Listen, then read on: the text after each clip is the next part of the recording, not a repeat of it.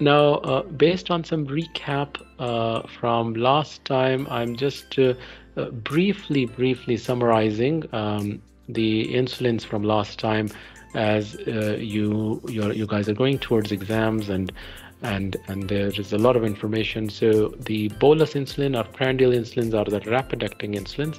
These can be of various names, but just try to remember Novorapid or Actropid if you want to remember. We talked about some rules with regards to how to adjust insulin. So just remember 1 unit of prandial insulin, which is the rapid insulin, can drop glucose by 4 millimoles.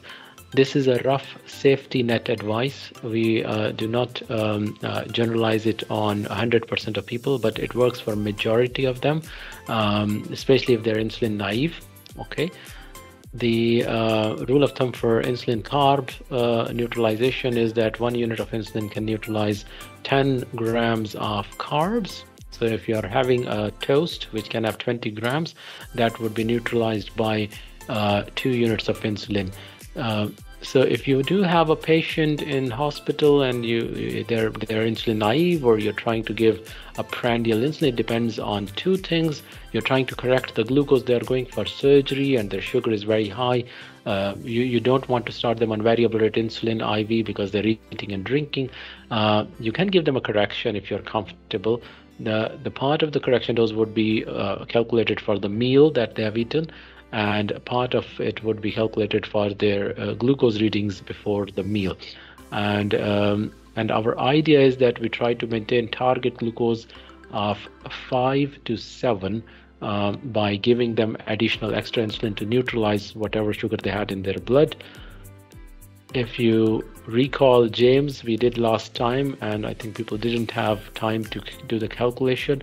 So just if you want to give it another go and clarify your concept. So James is having a meal. His pre-meal glucose is 14, and he has decided to have 20 grams of carbs, which could look something like this. Could look something like one toast or maybe a bit of vegetables.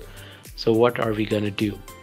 We give him some insulin for his glucose, and we are aiming to get the sugar between 5 and 7. So preferably I would say on the upper end, perhaps 6. You only give them 2 units. Okay, so because 1 unit drops 4, if you're giving 2 units, it will drop by 8. So it brings down the pre-meal glucose to 6. And for his 20 grams of carbs, you give him another 2 units. So his prandial insulin dose would be 4 units of Novorapid. This is how we calculate that. Okay, let's try it with Richard again. So he is having another meal. His pre-meal glucose is 20, as you can see. For that, we would give him 4 units. Okay, so 4 units, 4 into 4 is 16. So that's a bit too much for him, and he is eating 40 grams of carbs. So we are kind of going to give him 4 units for that. So a total of 8 units. Okay, I think this is slightly over calculated here if you give him 8 units, because his pre-meal glucose is 20. So we could perhaps reduce 1 unit here, and that should be fine. So 7 should be an ideal choice for him. Then Mrs. Ko, she has got a pre-meal glucose of 10. So if we try to correct that, it works out as 1 unit, because 1 unit will drop it down by 4 and it would be 6. And she's having this bowl of salad, which perhaps has got 20 grams or 10 grams, and we're giving her 1 unit for that. There is no need for correction in this case, because your calculated dose is only 2 units. So these are the scenarios where we don't give a correction. I don't want you to carry on with an insulin pen in every ward and keep giving correction to all the patients. We only do it when there is a need to do so. Another common scenario you may come across in the wards is the hyperglycemia on a weekend. Now you're called by a nurse on Saturday. A patient with type 1 diabetes was supposed to go home.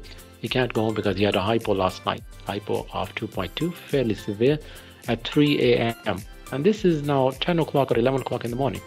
And they say he cannot go home until he sees a DSN on Monday. Why? Okay, the NHS is under stress.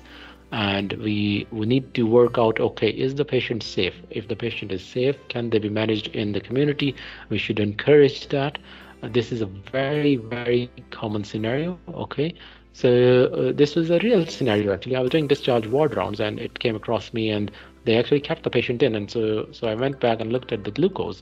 What happened here? This is a preceding day, very good control. At dinner, the patient ate something which perhaps had some high glycemic high glycemic carbohydrates, which increase the glucose significantly. So this is Friday night, and the glucose shot up. What happened basically was the patient had a hypo at 2 a.m. and this is where we are. So we are actually standing here, and the nurses were saying that he cannot go home because he had this hypo here. So when I looked at the insulin chart, what happened here, the patient had received the normal 7 units of insulin for his dinner.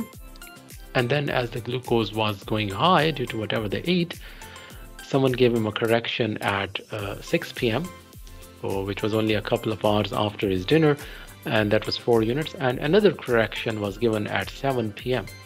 So 4 units, 4 units. So you can see 8 units of correction here, 7 units of preprandial insulin, and this is in a span of just 3 hours.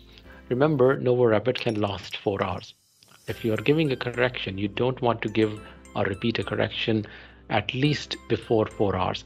So this gentleman had a significant amount of insulin, which actually led to a hypo. So 15 units within 1 hour, and he had a hypo which was completely understood, which could have been avoided, and it shouldn't stop these patients from going home. So these off your mobile. If you think this concept is fascinating or helpful to you, don't forget to subscribe to our channel, Endocrinology and Diabetes Simplified. I'm Dr. Jawad Bashir. I'm a consultant endocrinologist who has dedicated time to make medical education simplified for my trainees. If you've got any particular topics in endocrinology that you want the videos to be made, please scribble them in the comment section. Thank you.